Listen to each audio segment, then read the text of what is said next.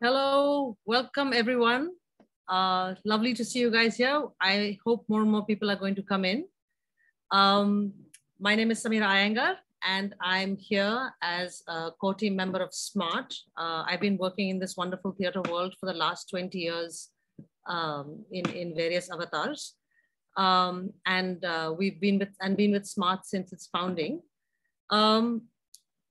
Today's session is Smart in the Round is a session on community. And let me just tell you a little bit about SMART before I jump into what we're going to be doing today. We founded SMART, we launched our first SMART session in 2015. SMART was founded, it stands for Strategic Management in the Art of Theatre. And we founded it to help, to support theatre groups in finding creative ways of management so that they could really thrive in their own chosen environment with their own chosen work. Last year during the pandemic, we decided to launch this conversation series, which we're calling Smart in the Round. And the idea was to look beyond practice and have conversations on creativity, culture, and context, looking at how theatre people and their practice impacts other spaces, looking at how other spaces impact theatre, and having conversations with people in theatre and connected to theatre for all of us to enjoy and hear. Our first series was last year, and this is the first conversation in our series this year. It's going to be a series of 3 conversations starting today, 1 a month. Today, it's going to be on community. Tomorrow on, next month on space, and the month after on experiments. Today's session has been inspired by the fact that it's since the beginning of the pandemic, theatre people have actually been doing some really inspiring, amazing work, relief work in very, very creative ways. They've hit the ground hard, they've come together. They found very many ways to help not only artists, but also other people. And we thought this is something we'd like to acknowledge and celebrate and listen to the stories of 4 of these people from different parts of the country, how they have been taking relief to various people from their own locations. So what I'd like to do now is that I'd like to invite on board the 4 wonderful panelists that we have. Anurupa Roy, if you would come on, puppeteer, director, and puppet designer. Nisha Abdulla, Anurupa Roy, yeah, Nisha Abdulla. Can I have my team bring them into the gallery? Nisha Abdulla, who's a storyteller, playwright, director, and educator, who's based in Bengaluru. Anurupa is based in Delhi. Sanjoy Ganguly, who's a theater artist and theater activist. He's based in Madhyamgram, West Bengal. And Sapan, poet, writer, and director based in Mumbai. Wonderful. I don't know if everybody can be seen in the gallery.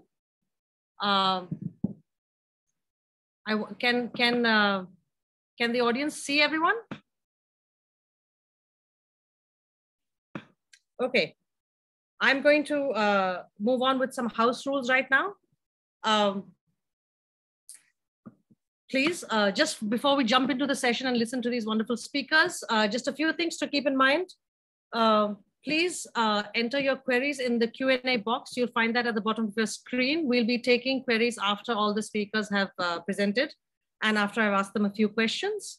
The queries on FB will also be shared by one of our team who's looking on FB. So please, if you're watching this on FB Live, please put your questions there and it will be shared on the Q&A box and we will address them. Please keep an eye on the chat. We'll be sharing various kinds of information on the chat. And also feel free to use the chat and the FB comments for your thoughts, insights, inputs. The only thing we ask of you is that everything is civil. Even if you have a point of disagreement or anything like that, please keep this as a civil discourse between us. This session should go on for about 50 minutes to an hour. And after that, we'll open up for audience questions and we'll see how long we want to take it. Okay. Wonderful. So if we can jump right in, I'd like to begin by inviting Sanjoy Ganguly to talk about his work. Sanjoy, Your work with Jana Sanskriti doing forum theatre, your work means that you are essentially embedded in community. Your teams come from the community, they perform for the community, and they get into discourse and debate with the community.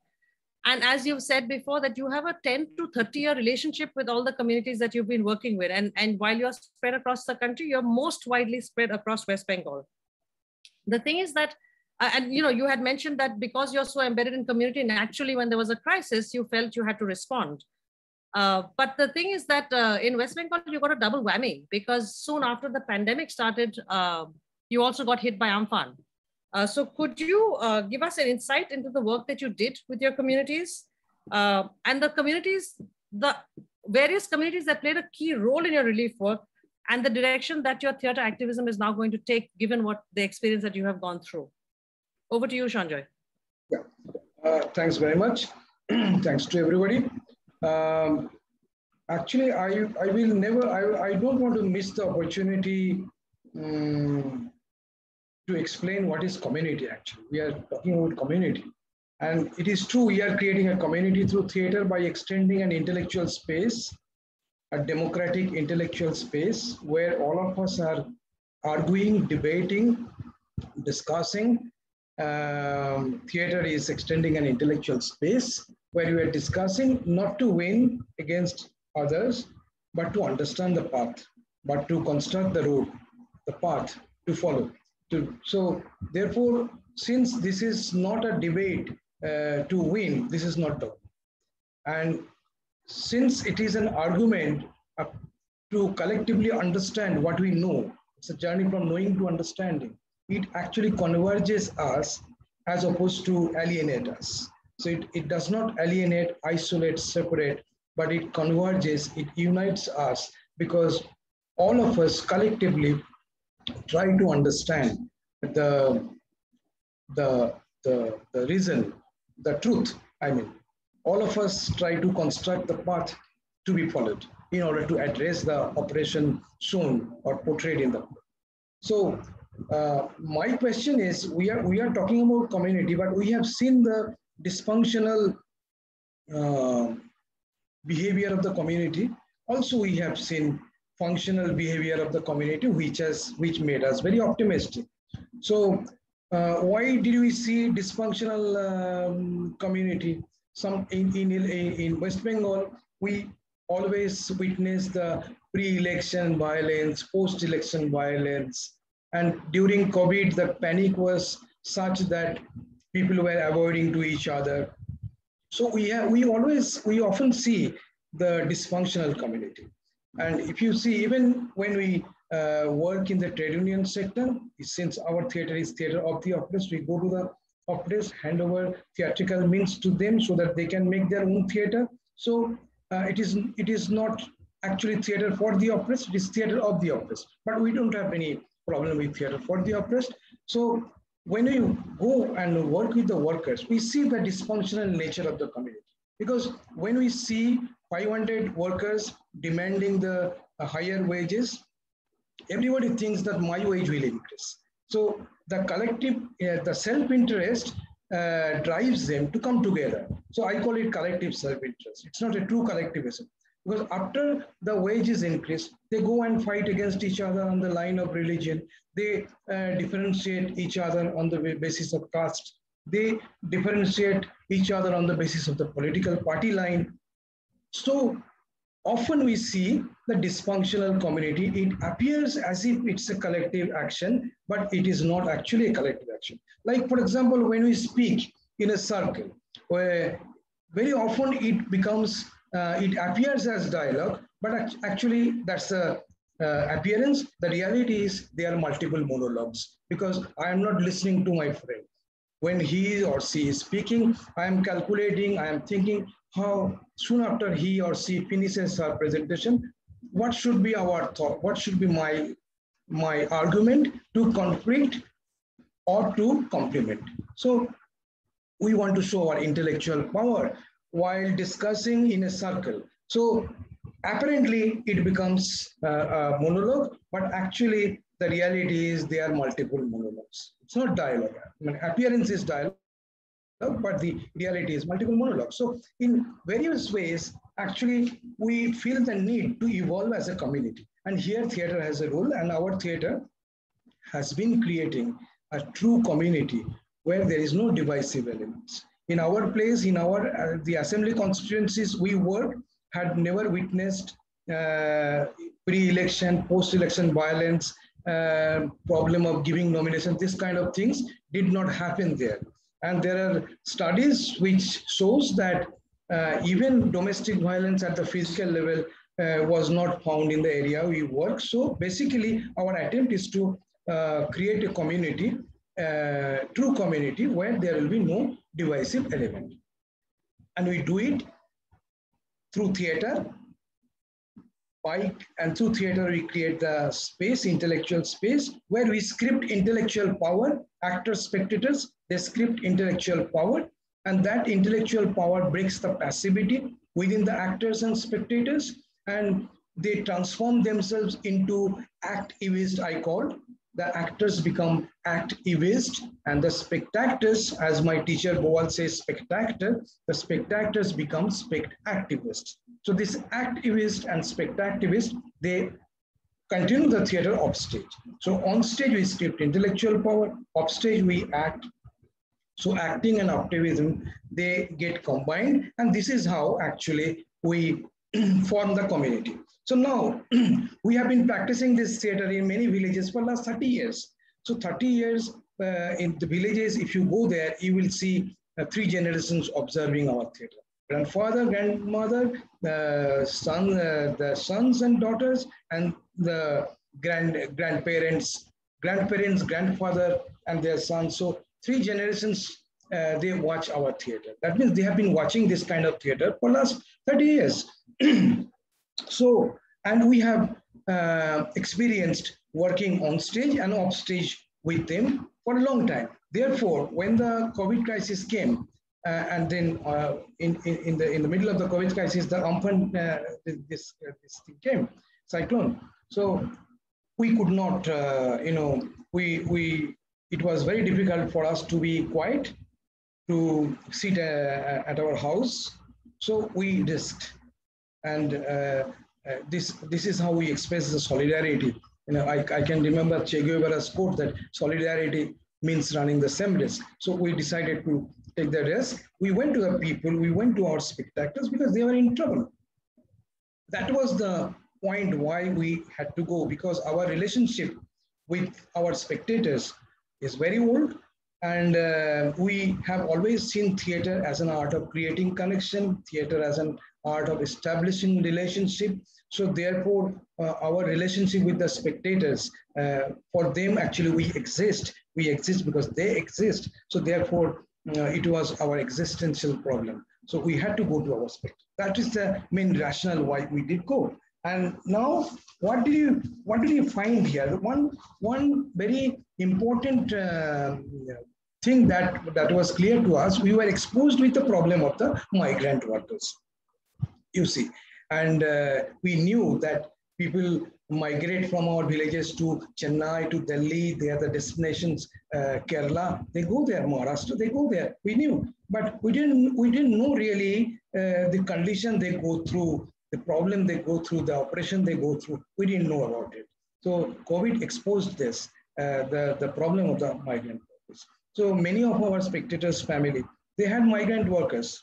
So when they came back to the quarantine center, when we went with our relief program, with food supplements, to our people during Amphan, when their houses were destroyed, we went to reconstruct their houses. So while doing this, we came across migrant workers and their experiences.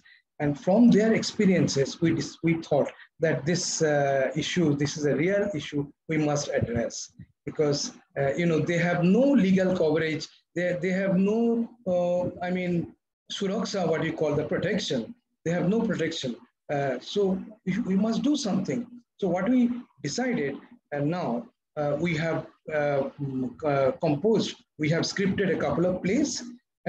We have been performing them in South 24 Parganas, in Purulia. So we are actually interacting with the migrant workers and their families. So we are trying to understand the depth of the problem, the minute dimensions of this problem. So after performing the shows, and at the same time, the relief work is continuing. We are still doing the relief work. We are still reaching 600 families with food grains twice a month. It's going on, you know. But at the same time, we are also performing forum theater. And now we realize that we need to know the laws, existing laws. There are laws, my state interstate migrant workers law, there are laws passed in 1928, 1973. So all these laws we didn't know. And we have a Federation of Theatre of the Opera that Jana Sanskriti initiated in 2006, where trade unions, unorganized, working with unorganized sectors, they were part of this Federation of Theatre of the Oppressed because they decided to practice forum theatre in order to democratize the politics. So we actually remembered them and we actually wanted their help. So they trained us, those trade union leaders working in unorganized sector trained us. They let us know that there are laws, but there are lacunas. So many big lacunas. So you can't really do anything. Even though there is law, but there's no meaning of it. So now, based on this experience, to project the loopholes and the lacunas in the existing laws, we are developing the stories. And now with these stories, we are going to the legislators in the panchayat levels, with the local intellectuals, local lawyers, and we are doing a theater called legislative theater, and we are asking audience what kind of amendment you think is very important to really address these lacunas in the existing laws. So that is legislative theater. And this Jana Sanskriti, as a first exponent of theater of the oppressed in India, started this practice in 1991. But this 30 years, last 30 years, we never practiced legislative theater. But this time, after being exposed with the migrant workers' problems, we have decided to go for legislative theater. So now we are doing it. We are collecting the amendments. We will go to Delhi also in the next year, the end of December next year. We will be gathering all the unions, addressing the unorganized sector's problem. We will be doing the legislative theater. We are in touch with lawyers in Supreme Court, lawyers in Calcutta High Courts. So the amendments we are getting from the people are being collected, documented, audiovisually and in written form. And then we are taking it, we will take it to the lawyers, we will draft a law, and we will send those drafted law to the legislators at the state level and at the central level. This is our plan. But the entire plan evolved because there was COVID. You know, I'm sounding quite funny, but we were exposed to these problems of our society and decided to practice legislative theater. And this is going to be the first time in India we are going to practice the legislative theater. Am I? Thank you, Sanjoy. Thank you. Yes. Huh? Yes, the time is up. So thank you. And we can come back to a further discussion on this later on in the conversation. But thank you very much for sharing that with us. There has also been all the other work that you've done with the actual rebuilding of houses, desalination, all of that practical everyday work that has been going on. Yes. And our global community, Theatre of the Oppressed from 80 different countries, some of them are listening probably here. They came forward and collected a lot of money for us to repair our center. So I'll come back to you. I'll come back to you with those questions later because we'd like to know how all of that happened. But thank you so much. I would like to now call Nisha. Nisha, you also have been working closely with communities, mostly with young people. And very interestingly, you've been working with people who are from very privileged backgrounds, but also people who are usually marginalized socially. And for you, theatre, working with them with theatre has also been a means of getting them to think about exploring issues of social justice and of crossing a bridge between what you call the two separate bubbles that exist, right? But But in the pandemic, what has happened is that because of the isolation nature of the pandemic, and because digital has become the key way for us to connect, you sort of got thrown out of the work with marginalized communities. And that has been a struggle for you. But at the same time, especially with the second wave, you and your partner, who's a psychotherapist, have recognized sort of needs that you feel you had to address, and therefore come up with the Deep Listening Circle, which has been doing fantastic work. And I would really love you to share with us, the how, the why of Deep Listening Circle. Please, over to you. Thank you, Sameera. And thanks everyone who is watching, listening, interested in this conversation. Before I start, I just want to acknowledge the volunteers who've been crucial to both Bangalore Pledge Project, which is the food relief initiative, and they're not here, but they're critical to that. And I want to take names because this is about community, and that is important. So Wahida, Imran, Ayappa, Zaidan, Akbar, Munawar, Rabia. These are people that without whom the food relief work wouldn't have happened. Some of them joined the food relief volunteering last year, some of them this year. Everyone who was with us last year just continued on with this year. The Deep Listening Circle really started just out of this rage about what was happening. Delhi was going through the madness, all those apocalyptic scenes were happening, and we were tracking the numbers. A lot of us who were in rehearsal were concerned about what this means. A lot of us had planned for like 50% occupancy shows and things like that. So we were tracking the numbers, and there was like an impending, sense of impending doom in Bangalore as well, that we are going to follow Delhi's, way with the lack of beds and oxygen and all of that. While friends in Delhi and family of friends and people in Bangalore around me were all dealing with all of this very real, very intense feelings, what was happening on the outside, of course, was the most massive, head messing kind of gaslighting from the leadership. Absolutely no acknowledgement of reality. They seemed to be living in some kind of parallel realm that had nothing to do with what we were going through. And so Shalini is the co-imaginer of Deep Listening Circle with me. When we were just venting about some of this, we were in the throes of food relief in the morning and then medical relief, in the second half of the day. So we were also feeling all of this, intense feelings, and felt like there was really no place to come together and place these feelings, just kind of look at them and sit with them and acknowledge them. Everyone seemed to be going through, their own messed up situations, their own very specific responses to the second wave. And this was coming on the back of course, right from the first wave, so people also seem to have lesser resilience this time round. I know I felt that way, and Shalini felt that way. And so we wanted to reach out into community, firstly for ourselves. Like, we needed a space where we could feel like our realities were being acknowledged. And so we were very clear that this is coming from a need that we face ourselves. April 30th was when we had our first listening circle, and we kind of approached it with a let's see, mindset. We don't know whether people need this, want this. We felt the need, but that doesn't mean that others want it. The first session itself, we had to kind of close registrations because it was getting a bbit much. We had decided to cap it at 20 per session, but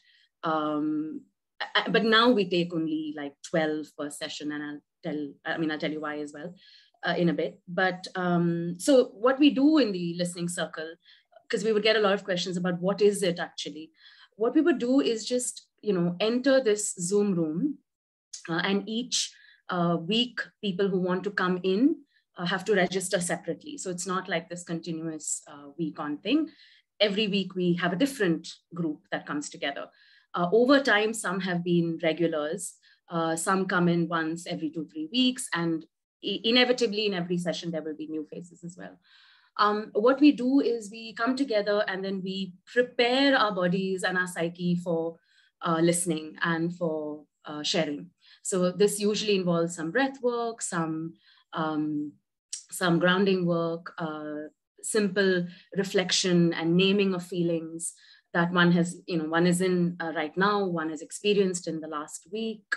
And we were bringing in, Shalini and I, we were bringing in a lot of things from our theater practice. Shalini was bringing her, tools from her psychotherapy practice, from her Gestalt practice. So we were kind of figuring this out as we go along, but we were very clear that we have to prepare the body and the mind in some way. So we do that together as, as a Zoom room, and then we break out into 2 groups, and the actual listening circle happens there. And we're in our 17th week. Day after tomorrow will be our 17th week. And it amazes me each week how different each week's session is. But no matter who is there and what is happening, at the end of the session, what a lot of us check out with is a sense of feeling heard and seen, and truly having someone to witness our uncertainties and our fears. We lay out some guidelines very clearly, because a lot of our experiences of the pandemic is different. And so it's important to honor that. So we do lay out, guidelines, and it is a facilitated session. We do contain it in some way. But overall, what happens is really that we open the floor to anyone who wants to share, who feels the need to unburden, and the rest of us hold space for that person. And one of the most surprising parts of the listening circle week on week is how comfortable so many of us are with just sitting in silence. There are often people who check out with statements like, "I thought I'll want to fill in the gap, and fill in that silence." But there is a certain ease that is, present with silence as well, and that's beautiful to witness. It is a sort of quietening of sorts that people have found in this space. We plan to keep this going for as long as the need exists in us and as a community. Next week, we're offering a session in Kannada. One of our Kannada theatre mates, Rashmi Ravikumar, will be holding space in Kannada. We hope maybe there will be other, languages that we can hold space in. Overall, the kind of the intensity of the second wave back in May and June sort of shifted. Well, I guess COVID is still on, but it kind of became invisibilized a bit for us. It moved out into other areas. So the needs of the space kind of changed a bit. There was some morphing. But what's interesting to have seen is that while the first half of our sessions so far, of the 17 sessions so far, were like very intense, immediate, there was an urgent need to acknowledge what was happening and to acknowledge these fears and these deep uncertainties about having to go through this for the second time round, almost like in a time loop. But now what we're seeing really is this lingering loss that people have to deal with, whether it is shifts in relationships, a lot of people who are not comfortable at home, who don't feel protected at home, but are forced to be there. We have a lot of people from beyond tier 2 cities who come in, who had to move out of cities and go back into their homes, and they're just not feeling safe there anymore. And so spaces like the listening circle and other reading groups and viewing circles that that people have put together in this time also become a way for them to connect with people and find community outside of the physical space that they're in. So the listening circle has been many things to many people, and a lot of them acknowledge that Sometimes it's just to be with people who will just let you be and are not demanding, constantly something out of you, or demanding energy out of you. Yeah, so I'll stop here. Like Sameera's looming. I'll stop here, but I'm really happy to, if anyone is curious about this, or if anyone wants to start their own, I'm happy to answer questions or figure this out with you. Thank you. Thank you so much, Nisha. I often wonder that you guys are running this week to week. So you are the two consistent people who are going through this. And I wonder how you manage your own health, your own, because it's not only whatever each of us is individually be feeling, but then you're hearing so many stories from so many people. So perhaps at some point we can also address that as a response. Okay. Yes. All right. Thank you so very much, Nisha. Thank you. I'd now like to call on Anurupa Roy. Anurupa,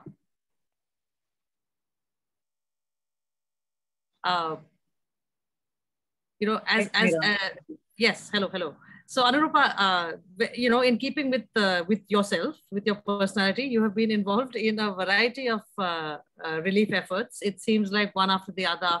But what's been interesting is that it's also been a diversity of work. Some that you have done with your group Katkatha alone. You've done fundraising by putting your own plays up online. But you've also come together with theatre people in Delhi to fundraise as well as to distribute relief. And now you're also connecting to people across the country through your own connection with UNIMA. So for me, it seems the pattern of your work seems to be of being able to pull together very quickly informal networks to deliver relief to the people who you identified as the people you want to bring relief to.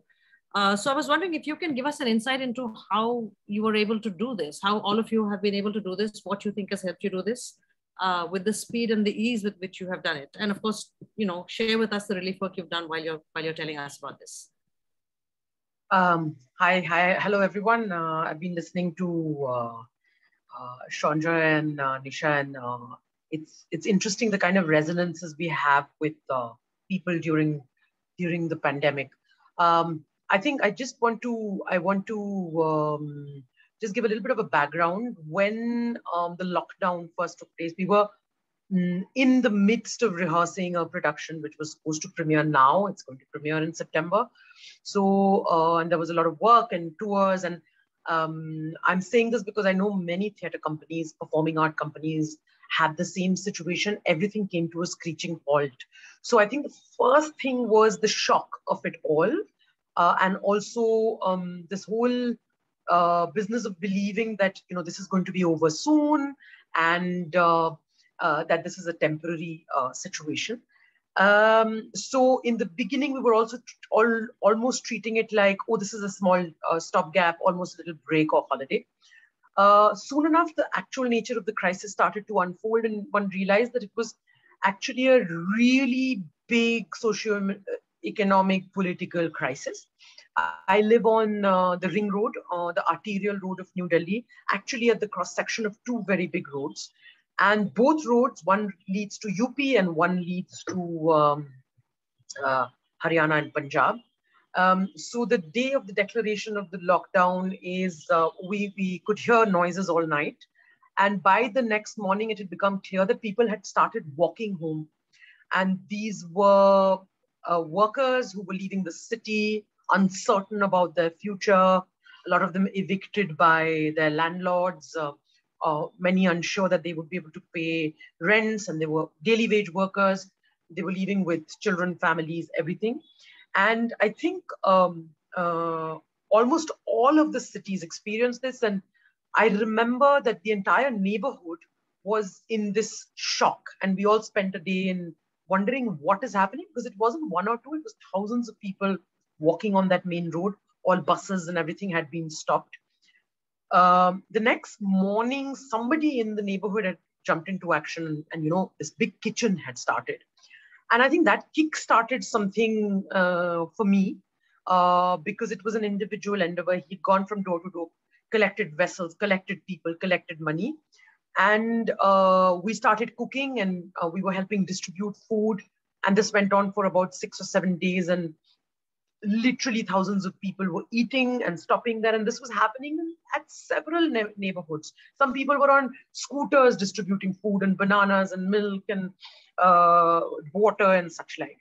And it's at this point, one felt the need to raise money. And the only way we know how to do it is through our performances. So we immediately started a digital festival online with Katkatha's shows, but played digitally. We'd never done this before. None of our shows had ever been designed for the digital space. And once we started presenting these shows, we asked people for donations. There were no tickets. We just said, come and watch the shows and give what you want to. This is the purpose. A lot of funding started to flow in from our audiences, mostly people who followed us on Facebook, Instagram, and the generosity of people was quite overwhelming. And at this point, we started to get also a lot of phone calls from our immediate community, which is the puppeteers. The first set of phone calls were from Rajasthan, which was from the Katkatha community, in Nagaur, in Udaipur, in Jaipur, then Shadipur in Delhi, which some of you may know has been demolished recently. And a lot of the puppeteers, which is roughly about 2,400 families, are now in transit camps. So we had crisis calls from all transit camps. And they not only have puppeteers, but they have madaris, which are street performers, acrobats, circus work artists. So there were many of these calls. And it became really clear that what was needed was food and dry rations. So many people were setting this up. And while we were giving out dry rations, we were supporting especially the Madari community because it's very isolated. It's in Ghaziabad district. And then some of the puppetry families, which were not in the main camp, which is in Anand Parvat. So we were supporting about 140 families. And we came to know about other people who were doing similar things. So very loose network started to come together. And this was rations for the month and medicines mostly. At this point, we realized that it makes sense to pool in resources. Very soon after that, the Delhi Kalakar Relief Network was formed. So there was several people in it. Kuldeep from Atelier, who'd already been doing this with the theatre community. There was Gargi Bharatbaj and Komita. Komita works with Janam. There was Supriya. There was Malika Taneja. There were lots of individuals who wanted to work, were already working. We then managed to do another Keto fundraiser, and this became a relief for Delhi-based artists. But calls were coming from actors, dancers, mime artists, sculptors. So we had almost 75 people on the list, and the idea was to support them for about 3 or 4 months, which we did. So there were several different things running simultaneously. And at this point, we also realized that there's a need to continue to work and explore the possibility of work online. Are we going to sit at home? It was not possible to rehearse. It was not possible to meet. We run a community theater in our studio space. We had to shut it down. We had to tell the children, this is shutting down over the weekends. We also realized a lot of our children had walked home with their parents. So there was a general need within the artist community, within our group. There was this almost this feeling of depression, this feeling of this is never going to end. 3 months had already passed, or 2 months had already passed. And it became absolutely imperative that we started to work. And so we started to create performances initially, like I said, presenting our work digitally. And then we started to create work for the digital space. And in the interim, I met a girl who was walking home while we were distributing rations. And her story was very interesting because she was 11 years old. Her name was Sitara, and she was wearing her best pink party frock. And I was very curious about why this child is wearing her best clothes. And she said, because we are going on a picnic. And it really struck me. And I told this to a friend in Bombay, Aditi Mendiratta, who wrote a little story about the girl. And I felt the need to tell the story, and I had nothing at home. I wasn't in my studio, just had some paper and scissors and some black markers, and I started to draw the story and cut it out. And it became a little film called Girl in the Pink Frock, shot on my mobile phone. And I'm not a cameraman and not a digital person. And this was the beginning of something for me. And then the people in the Katkatha group saw it, and slowly we began to make little puppet films. Then we started to do digital workshops. We started to have more and more meetings. It was very important to check in with each other. A lot of people were really falling out of, through the cracks and falling out of the system. So our work started to catch up. And I did something I never thought I'd do. I moved to the digital space to perform with puppets. But it was very exciting. And as we started doing these workshops, many people started to call us, especially school teachers, who were like, how do we cope with Zoom and teaching children on Zoom? So we started inventing ways of changing this rectangular box and making it more exciting. And more such teacher training programs started, and children started to come and join workshops, and students are asked to join workshops like this. So this sort of process began, and we were going to start a co-production with a German company called Helios Theatre, which had completely come to a standstill. But Helios very generously said, no, continue the work. We'll do 2 productions. We'll work in Germany and you work in India. And so we decided to create a digital performance called Tilapur Ka Rakshas, based a little bit on Hirok Raja Deshe, and with paper cutouts.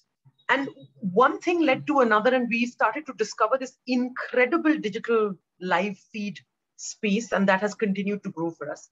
In terms of the relief work, sorry, Sameera, I've probably... That's okay. You got another minute or so. Go ahead. So in terms of the relief work, we are now in a position where the Puppeteers Union is continuously supporting puppet theatre families scattered across India. As we speak, there are 8 families in Tamil Nadu of leather shadow puppeteers who are creating 10-minute documentaries and little puppet shows for us, for UNIMA, which is the Puppeteers Union body. And they are being given small funding for it. And for this, the overall Puppeteers Union, which is in 120 countries across the world, they have been donating for this cause. And we've managed to support at this point about 16 puppet families. And this is an ongoing program. So I'll end here. Thank you, Anurupa. We'll come back with more questions, and I'm sure there's going to be more. Thank you very much. I'd now like to call on Saran to please join me here. Sapan, you guys had a big dream that you wanted TheatreDost to be a one-stop resource center for theatre artists in need. But what was, just ask for any problem and you can support for help. And what's been really interesting in your story is how you started with that dream. And then you didn't actually start out with a specific community that you were working for. You actually found the community because you really wanted to get to people who you felt really lost livelihood. And what has happened also, which has been really interesting, is how you've organically responded to need. So I'm wondering if you can tell us a little bit about how you decided who you want to support, and then how you've managed through the variety of work you've done and keep responding to what has been addressed as need by the community. Right. Thanks, Sameera. Hello, everyone. Yeah, so I think I have limited time, so I'll quickly get into it. I think there are several factors that are responsible for the work that we've been able to do, and I'll touch upon some of those quickly. The first point, as Sameera rightly said, was the identification of the community. So it's not like we didn't identify the broad community to begin with. We were, at the onset, we were very clear that we want to do this for the theatre community, simply because we are unrepresented, we are largely invisible, and it's our community. However, within this community, it took us some time to identify the sections that were the most distressed. And then reaching out to them took some time. And I'm talking about the backstage workers, the front of house workers, the very crucial support system that we have, the set walas, the istri walas, the light people, sound, makeup, doorkeepers, ushers, and so on. And just to give you context here, most backstage workers in Mumbai are organized by an association called the Rangmanch Kamgar Association. And these workers work in theaters across languages. So as we know, there are 9 to 10 different language theatre practices in Mumbai, and they work in all of them. So there's Anil Bobre is going to provide lights to us, to Kwasar, to 5 other Marathi, Gujarati, Kannada plays, and so on. So we were basically looking at about 750 backstage workers, 180 front of house workers and their families, about 40 families of folk performers, trance performers, and several individual actors and artists. And I think that's close to like 1,000 families that we are responsible for at the moment. The second point, I think, it's a planning decision, I think, that shaped certain things. The fact that one had to keep in mind the overall impact of the pandemic and not only the immediate one. So our community has been out of work literally for 18 months now. And the backstage workers, they depend entirely on theatre as their source of livelihood. They depend on per show payments, they depend on bulk work, and that's how they live. So the economic distress is huge here. And this was leading to all sorts of different problems. So we therefore wanted to provide a sort of a sustained overall support to them. And I think that is what led to the various things that Sameera mentioned. So food security was primary. Also medicinal support, not only for COVID, but also for non-COVID patients. And a lot of people were making these tough calls ki, apni dawai khaएं या अपने पूरे परिवार को खाना खिलाएं. So that, and then also support towards hospitalization and so on. I think largely there were two things at play. One was the fact that we were looking at the calamity in its entirety, and the second was that we were operating in a world, in the theatre world, that we understood the functioning of. So because of that, it became easier to see the concerns as they arose. For instance, the latest project right now is about reskilling, because many of the workers and artists have already started doing small businesses. So there is a plan to sort of work on skill training and entrepreneurial awareness training for small family-run businesses. The third thing that I have to mention here is the overwhelming amount of love and support that TheatreDost has received from the immediate theatre community and also from society at large. People have volunteered with their skills, their time, their money, their resources, expertise, everything possible. Theatre people have done shows, they've done online shows, they've sent their entire ticket sales, they've done workshops and sent money. It's like the entire community was on standby, and you could call anyone up and you could ask for help. Just phenomenal. But not only the theatre community, it was public in general was very, very generous. They donated generously.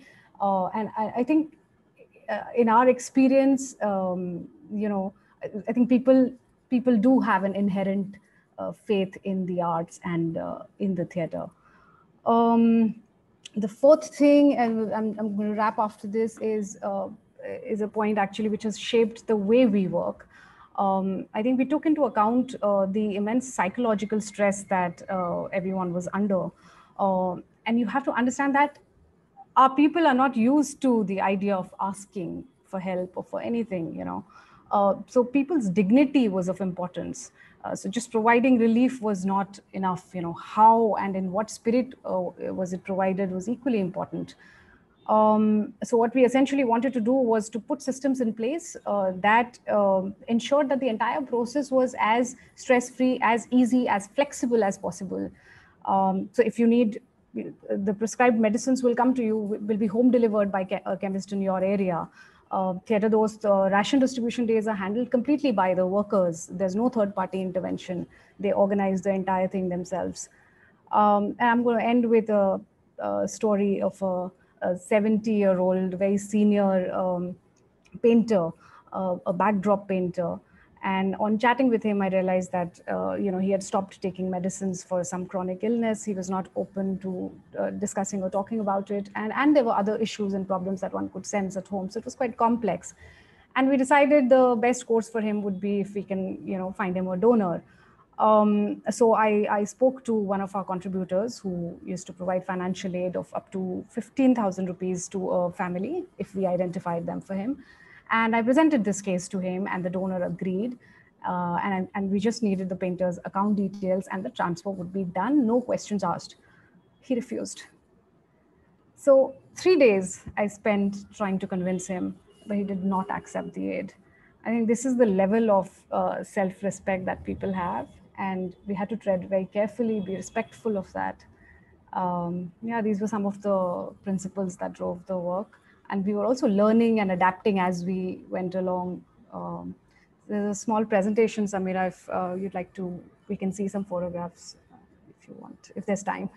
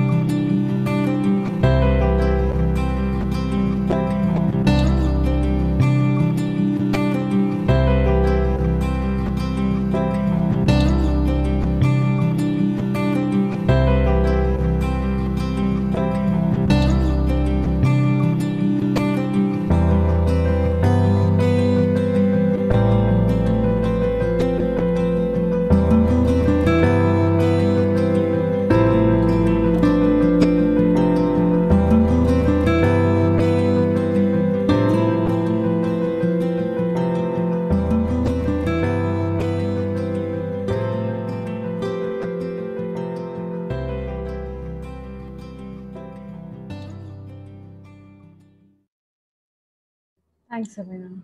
Thank you, Sapan. Please stay on. I mean, it's phenomenal, the work that you guys are doing, and it's ongoing work, right? It's not work that is like, and that's in fact a question for all of you, like ongoing,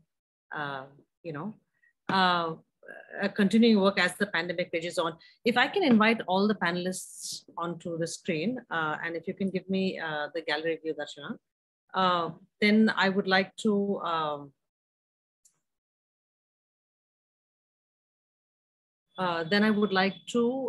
just ask a few questions and then throw it open to the audience.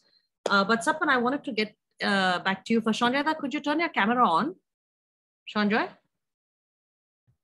See, I am trying, but the host has asked you to start your video. Well, now I can start. Ah, perfect. You're with us. Wonderful. So Sapan, if I can just ask you, the TheatreDost work has, you've brought together a lot of people to work with you on TheatreDost. Your team is quite large and they've come from all over, is what you told me. I was wondering, it struck me that this is voluntary work. Everybody's under pressure during the pandemic. Theatre people are really under pressure because we've lost, what we do, right?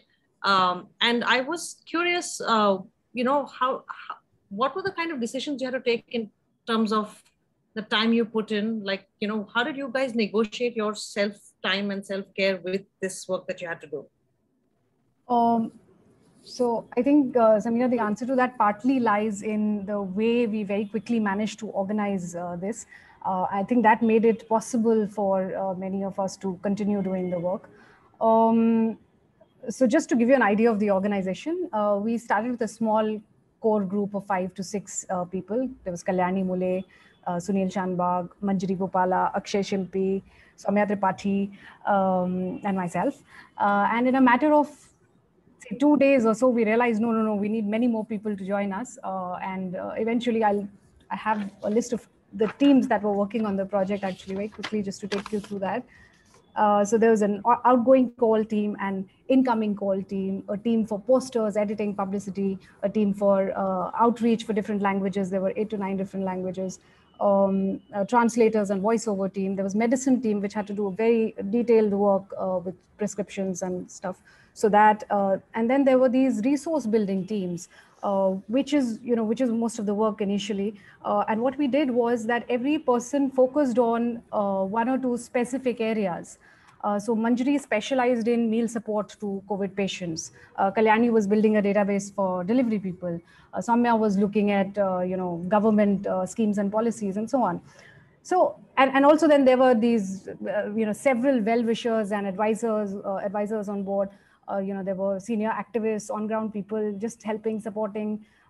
There's Monica Rohra, Dr. Sampada Padgaonkar, there was Ruam, Swati Apte, Gautam, Kishan Chandani, Chitra Subramanian, lots of people. And so this is one part, that the fact that we were organized in a way that we managed to organize ourselves in a way that each person was actually focusing on one or two specific areas made it doable for us. But I think there was another thing, and then of course some of us decided to do this full time. So I know Kalyani was doing this full time till she contracted COVID, unfortunately. I asked myself a simple question. I said, "Agar 3 mahine tumne aur kuch nahi kiya, so are you going to die?" Because that is what was at stake, you know. So and the answer was no, and I said, okay, so then we'll just do it. So I was there kind of to anchor the project. But all of this was one part, which is the organization. But I think the other part was the approach to the work. I think that essentially was exactly like how you make a play, how you do theater. You know, once you decide that a play is important for ABC reasons, and then there's no looking back. Then you just go ahead and you do it, you know, and everything happens. People make time for it. People subsidize. You know, well-wishers come along. Money comes. And the play happens, and you know, that's essentially the thing, that at the center of, you know, in a rehearsal room, you know, when you enter a rehearsal room, you basically place the project at the center of the room, and everyone around it has to make it happen. And I think that's the attitude and the spirit with which we were able to work. Yeah. Thank you, Sapan. Thank you for articulating that so beautifully, because that's one of the things that really excited us. Actually, we said, wait a minute, this is like one of the things we guessed at was that this makes sense, because theater people are used to also being flexible on what role you'll play, how you'll jump in, you know, and that kind of stuff. And I think that's part of this. I mean, you've said it beautifully. Thank you very much. I would like to throw a question at you, Sanjoy. You know, because what happened with you is, first of all, you and your family also got COVID during this time. Then you also had, because of Amphan, your own center was wrecked. Your own team members really suffered. So, you know, even though you've been working in community for so long, you have this balance. Like, this was a time where you were working for community while facing a series of crises yourself.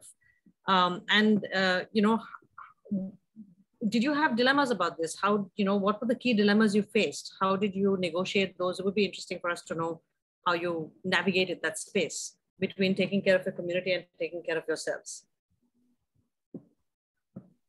Yeah, actually,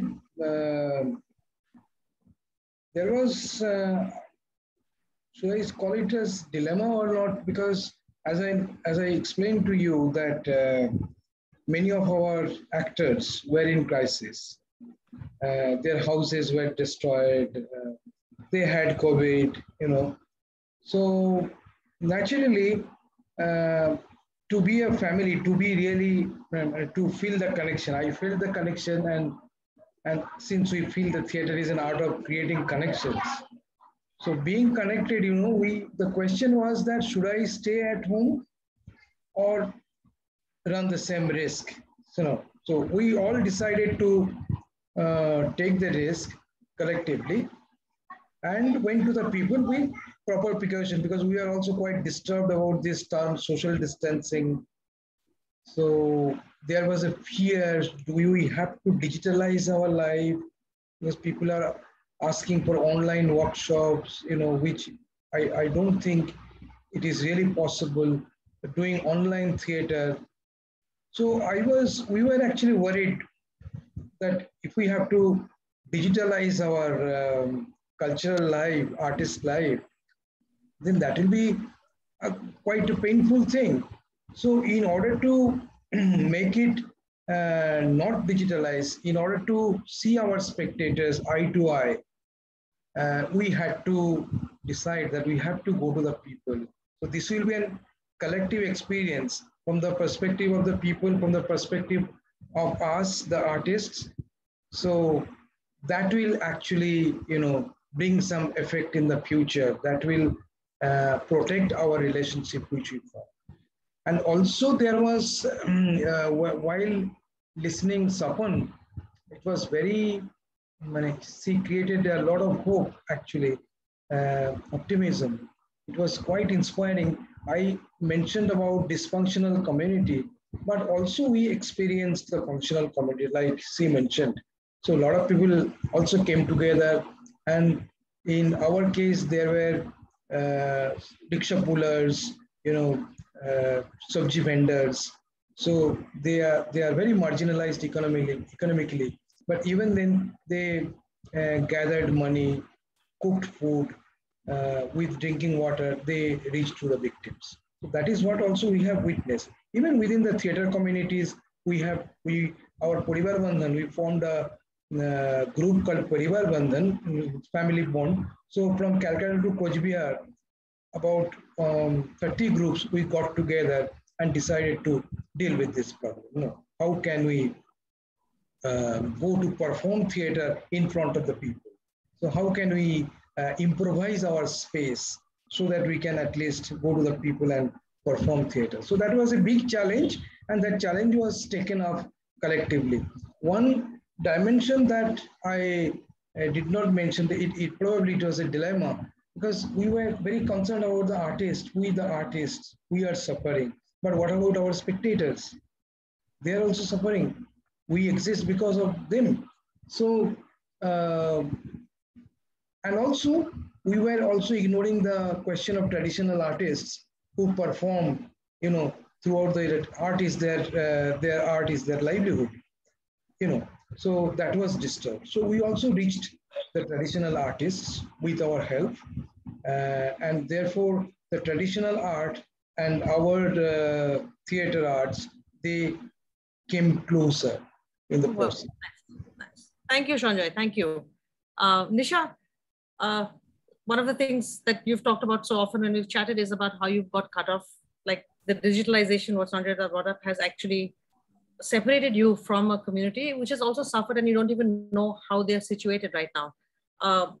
I don't know if it's too early to ask you, but I was keen to understand what happens to your work with communities that has been interrupted. And is there learnings from the deep listening circle that you're thinking of or already taking back to them? How do you see that bridge back, in a sense, or maybe a different bridge? For sure, the hope is that maybe in a month or so, who knows with the situation right now, but hopefully in a month or so, we can foray into listening circles within community, different languages, Urdu, Hindi, Kannada is hopefully something we can do to begin to ease back into this again, right? Because without acknowledging all of that trauma that people have gone through, especially in the marginalized communities, one has to find a way to ease oneself back in as well and not thrust back in. People have changed in the last 1.5 years so much. A lot of students have gone back to, not back, but they've gone into the workforce, and there's no telling how many are there right now who will be back in the community space to play with theatre again. Some of them have left the city, and there's no scope for them coming back at all. So with the ones who are remaining and are willing, the hope is that next month onwards, we kind of, quietly and very slowly see what that could look like. I'm feeling my way through this constantly. Nobody has rule books and nobody knows, all of us kind of figured it out on the fly. So I'm feeling my way through this as well. Just conscious about what are the needs in this room. How do we constantly check in with those needs all the time and see what does it take to find that connection again. Sanjoy spoke about constructing the path to understand. I was, that's what it is. We're kind of constructing this again, I think, brick by brick. So yeah. Yes, thank you. And I look forward to seeing what that journey looks like, because it is a changed, no matter what happens, it's a changed dimension in a sense. And that flexibility and understanding is something we're all going to have to, and we are engaging with and are going to have to keep being open to, I think. Yeah. Anurupa, I'd like to ask you a question before I throw it open. There are already a number of questions in the Q&A box, but I will take my prerogative as a moderator and ask you the question. When we spoke, you talked about how your sense of community has changed in doing this work, your sense of the people you're connected to. And I was wondering if you could talk a little bit about what this work has done for you and your sense of community as a performance maker, and how you now see yourself as part of the larger performance artscape of India. Yeah. So to begin with, I come from a really niche art form, which is puppet theater. There are very few practitioners, counting all the traditional performers and the contemporary performers. It's not that many. So we've always had a sense of community within, whether a puppeteer is in Kanyakumari or a puppeteer is in Dibrugarh or a puppeteer is in Nagaur, we sort of know each other. So we've always had this sense of community. But this, what the pandemic did is, for instance, made us reach out to check in with each other, not only for work, but also to just check in and say, are you okay? And this was happening across boundaries. People were calling me and I was calling them. Didn't matter if they were in a village in West Bengal or I was in a city or someone was in a smaller town in Maharashtra. It didn't matter. That was one. So the sense of this much larger pan puppet theater community became very interesting. Also in the midst of this, Southeast Asia was very hard hit. And this is the first time in so many years that I've actually connected up with that larger community with very similar resonances. So, for example, the Katkatha puppeteers in Pakistan, for example, puppeteers in Bangladesh, puppeteers in Myanmar, also with their political crisis.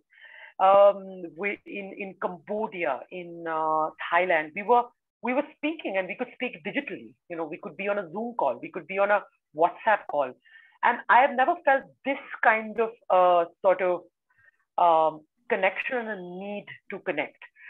And also with the, specifically with the Delhi Kalakar Relief Network, what was incredible is I do meet theatre walas, as in the actors theatre walas and dancers, but to meet so many people with a sort of similar purpose was very interesting, because it began conversations about why was the crisis so deep for the performing artists?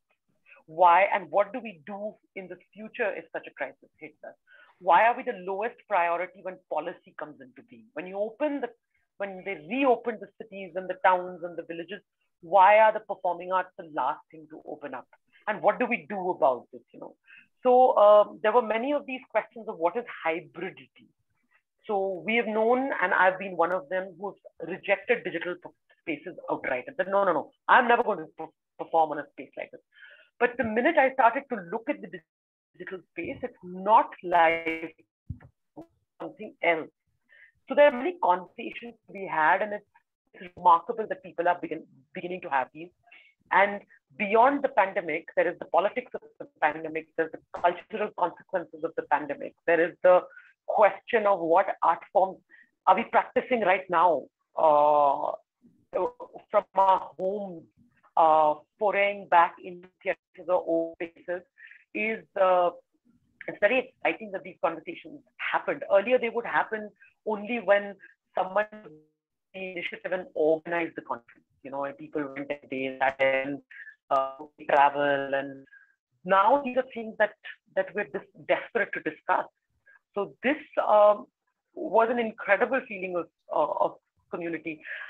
Just to give you an example, I've sat through the UNEMA meetings, which is the Puppeteers Union meetings of Egypt, of Libya, Algeria, Thailand. It's amazing, and heard the same story over and over and over again, that we are a marginalized art form. Some of them had support. In India, we had very government support, or almost no government support, state support, nothing. Tried again and again for very, very marginalized puppeteers like the Katkatha, but nothing. And to hear this being echoed across the world was really this feeling of something is changing in the way performing artists have held space together. Yep. Thank you, Anurupa. Thank you. There is a question which I think I will take off from what you've been saying.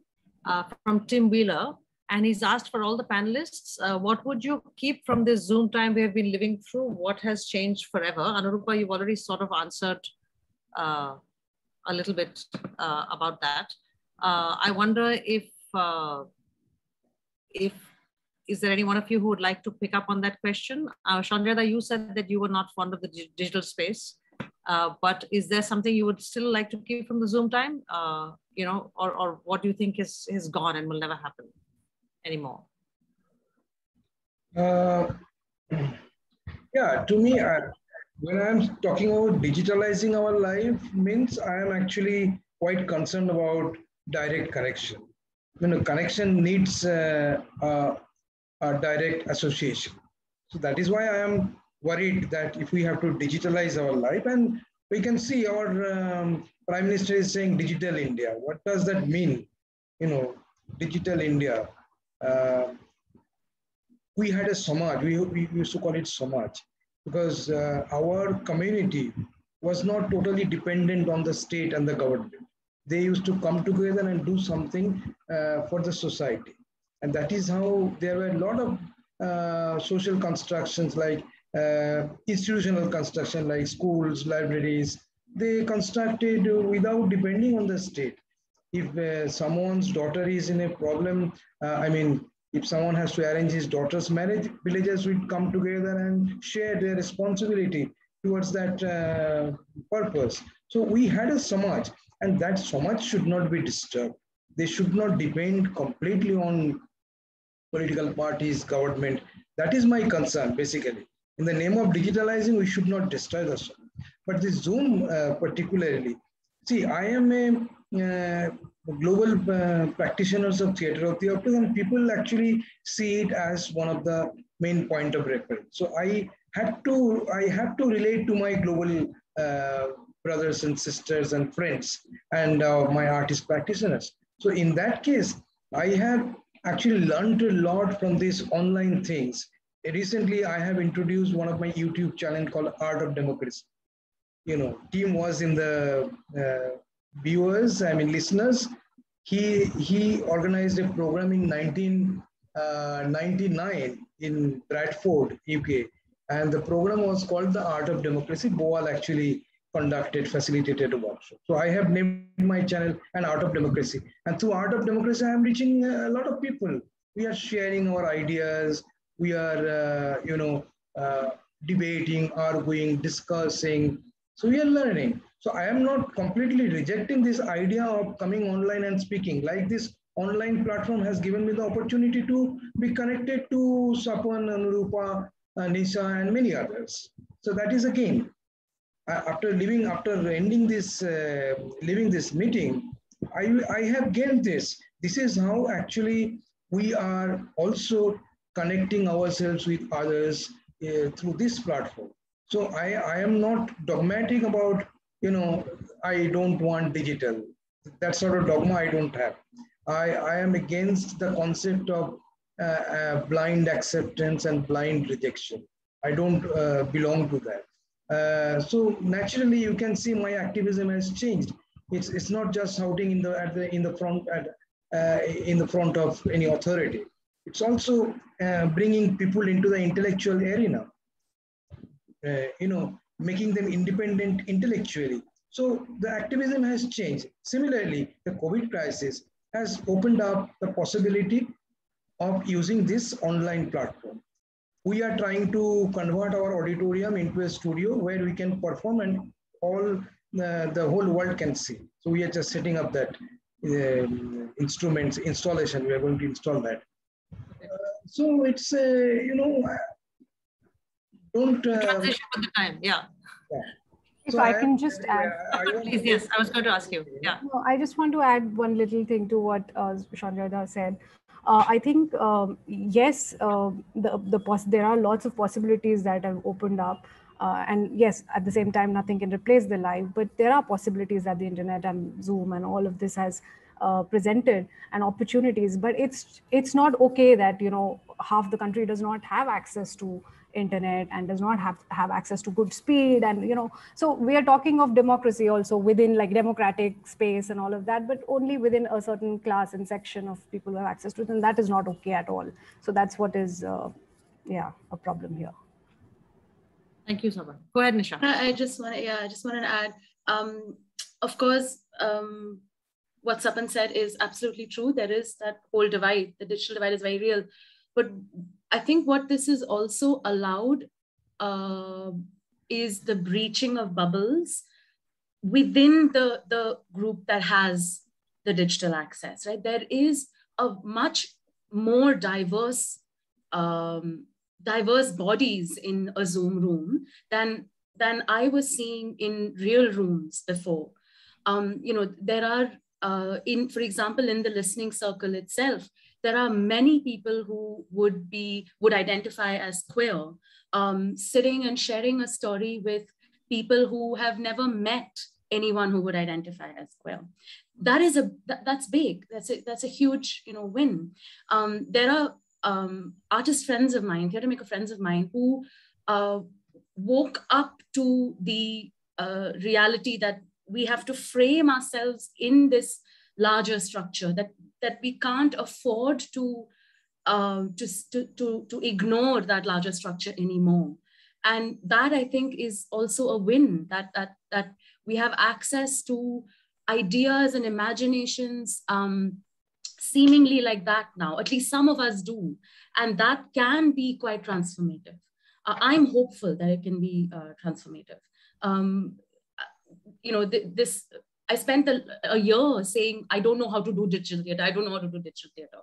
And then in the summer, when the second wave happened, in June, the group that was putting together the play for the summer came back and said, okay, listen, we have to do this digitally now. And, suddenly there was the ability to look at how else to do this. And that came from community. That came from having access to so many different theatre makers also who were imagining spaces differently and imagining their form differently.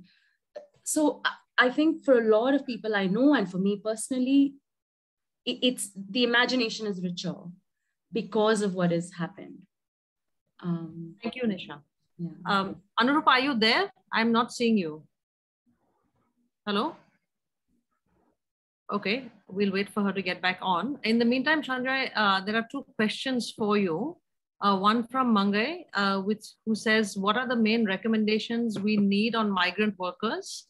And from someone called PB, who is asking, is there room to engage with the children of the community in the work that you do? Yeah. Actually, we have actually experienced, we have noticed the domestic violence increased in the family during the COVID crisis. Because the migrant workers, they came back home, which actually they were not used to spend time with their wives so much before, because they used to stay in other states. So naturally the wives went to panchayats, wives went to banks, wives attended a self-help group meeting. So they developed friendship, and sometimes the friendship with the main, things like that. So that the main folk did not, they couldn't encourage it. So they did not see their wives so independent and relating to the opposite gender so smartly. So naturally it caused, the internalized patriarchy came into the surface, and there was a crisis. Also, during this, when the family is going through this situation, naturally that will affect the mental health of the children. And the children the schools were closed, so therefore they had no opportunity to mingle with their friends. So no mingling. So sit at home and, because the education is online, so you have a smartphone.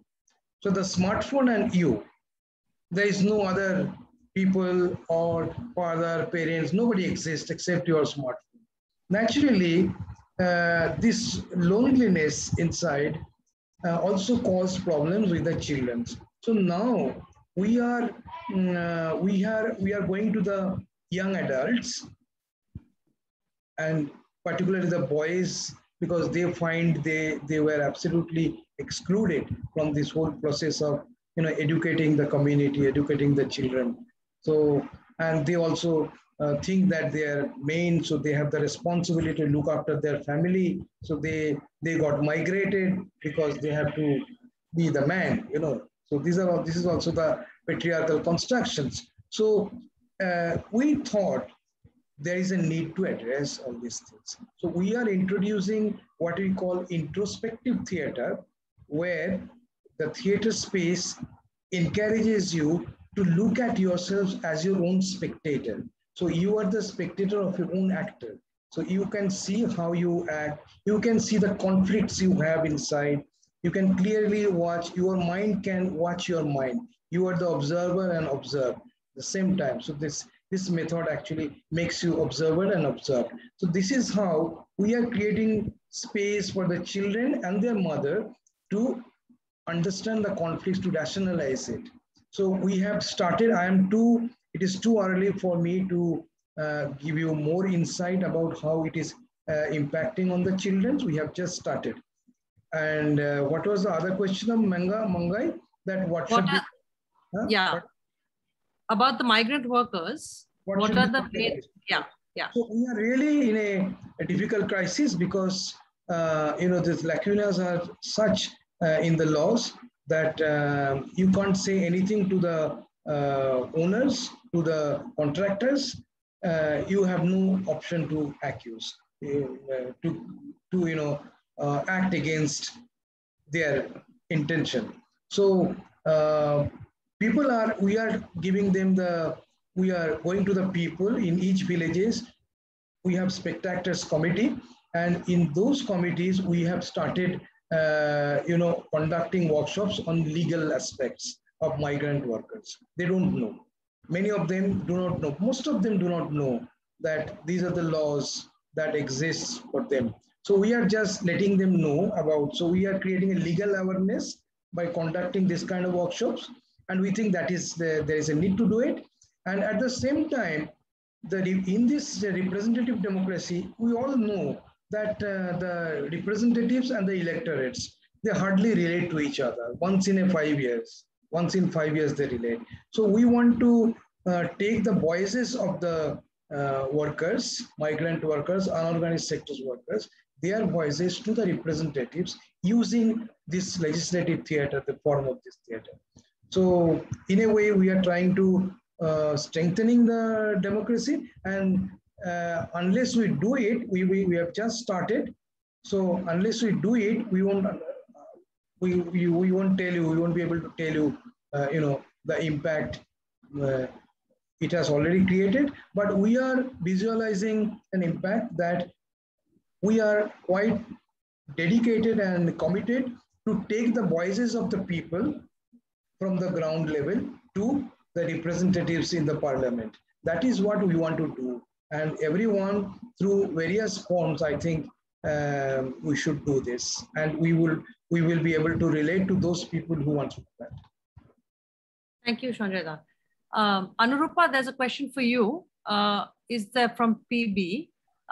Is there a way to transition emergency intervention into sustained support for distressed puppeteers, families in post-COVID times, whatever that is?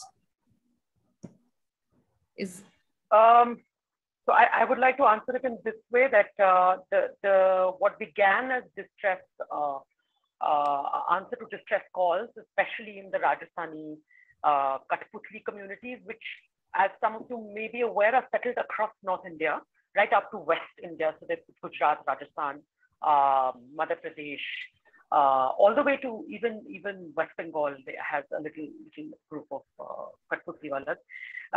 Now, the need to understand is what is marginalization in puppet theater. Puppeteers, especially in the traditional format, are rarely just puppeteers. They also come from some sort of farming or artisanal background. So they are not dependent only on puppetry. They also have their own land. We observed during this particular crisis that the ones who were really badly off are the ones who were landless, which is the gypsy community or the wandering community of Katkatha. And they've often settled in cities and towns. And they become then the daily wage working artists of the cities and towns. This also includes freelance artists. A lot of freelance artists who work for a dance group here or make a mask there or work, make puppets for somebody in a school. This becomes a super vulnerable community. So in the long run, there are two kinds of things which the Puppeteers Union is trying to do right now. One is to provide a slightly long-term, slightly better amount of money to artist families who have maybe enough to eat or just about enough to eat, but don't have any access to their traditional audience anymore because of complete lockdowns or partial lockdowns or worry or illness. But the ones who are in cities, one of the ways that this has been responded to is several companies, independent companies especially, have started little grants. And this is what UNAMA aims to do in the long run, is to have little artist grants for projects and performances. So already Tram Arts Trust, for instance, created a fundraiser and an art grant for 4 or 5 artists. Similar things have happened across membership in UNAMA. People who had the possibility to raise funds were able to give out small-time art grants.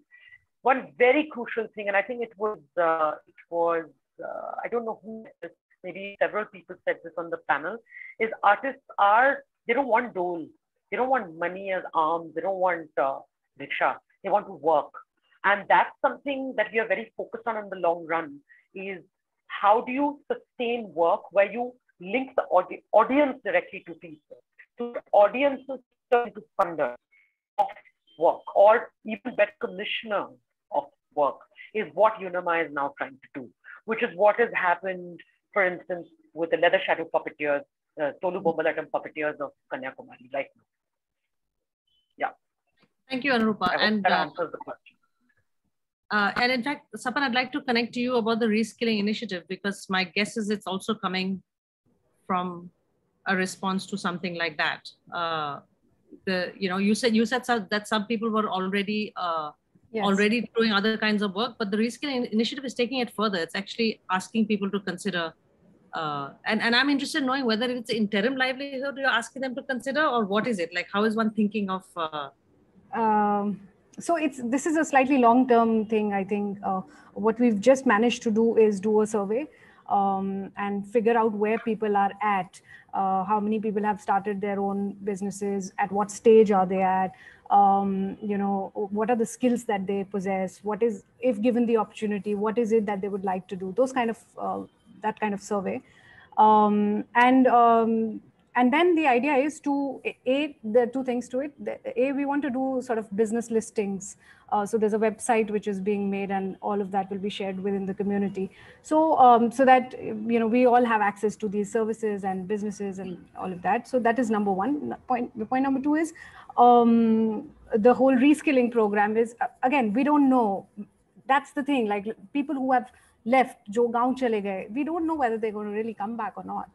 And also then others who are now doing these businesses, we don't know eventually whether they would return to the theatre, because it does seem really tough. But at this point, the idea is to actually provide skill training.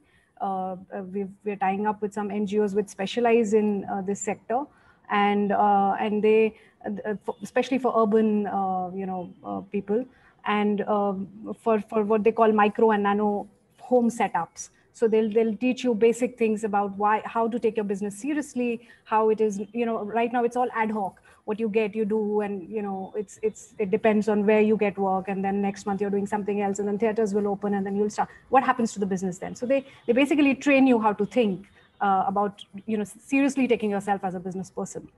And they set goals for you, कि एक महीने में बम्बई जैसे शहर में आपको 25,000 रुपए कमाने चाहिए एक छोटे micro business से. So those kind of things. So I think we are at that stage where we'll set these things into motion, and I think time will tell whether how many of us will be able to sort of return to theatre the way we've known it. Sure. I have a question from Arundhati Ghosh for Sapan and for Nisha. She's asking, what is the hardest challenge for you when working with community, when doing this work with community? Sapan. Nisha, you want to go? You go ahead. Sure. With the food relief, personally, it has been just fighting the exhaustion and keeping it going. has been really hard. And I feel like, it's endless because the system has collapsed around these communities. It's not that they need food only. Like Sapan was saying, there's medical, there's school fees to be paid at this time. In fact, in a day or two, I'll be putting out a requirement for close to 3.5 lakhs, and I don't know where the money is going to come from. A couple of us are like brainstorming on how to do this. So it is endless, and it can get exhausting. And to keep that going, because to keep telling yourself that the one is trying to step in for a structural collapse, and to constantly talk to oneself and to each other, whoever's involved, the group that's doing this with you, to keep telling each other that we can do this, but we've got to not get overwhelmed by it. Personally, that's been a huge challenge. And one of the ways in which we try to address that was to put out how Bangalore Pledge project works. It's quite easily replicable. The model is quite scalable. Basically, the people who are doing the connecting up, we're the people who do connecting up of the ones who have the funds and the communities, right? And directly people transfer the funds into the store partners, and the person in need or the communities in need come and pick it up from the store. So it's quite transparent. Its credibility is high with something like this. There's no money coming into personal accounts and things like that, all of that. And we really try to go and tell people that it's easy to do this. And, here's a step-by-step guide as to how you can do it. And it was very difficult for people to step in. So what is a personal challenge is also a systemic challenge. Unless we step in, more people step in, we can't. I think it's very important for us to change this mindset of being independent. Dependency is not a bad thing. We are meant to be, as human beings, as artists in the theater, we're constantly depending on each other. So this sense of we have to be all the time independent and figure things out by ourselves, it's exhausting and it's really overwhelming. So to communicate that also to people outside of that belief system, how do we get people to understand that, food rights is a matter of right, it's not charity. So you must, there is a responsibility you hold to step out of your compound and check what's happening around you, and gather your resources together. So one of the things that we're really trying to do is to address this exhaustion, because it's related, is to tell people that it's not that you need to dedicate your entire day to this. From where you are, with the roles that you are capable of playing, and the resources that you have, and the social capital that you have, there are many things you're able to do. So talk to us, we'll help you figure that out, because it's not possible for a few people to do this. This is going to take time it'll take time for the system to even figure it out, if at all, right? We can see how many ways multiple systems have just given up on people of, around the margins. So it will take many more of us to imagine small and big ways of stepping in.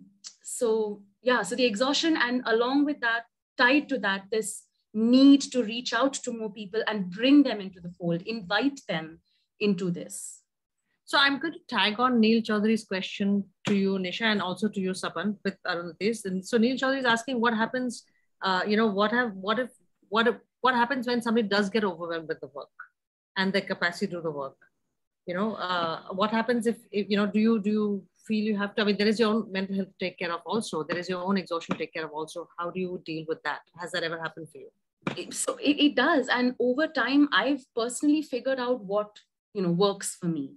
I know that these are my needs, and these are some boundaries that I have drawn around for myself. I know Shalini has similar, ways to deal with this as well, because she's also a psychotherapist.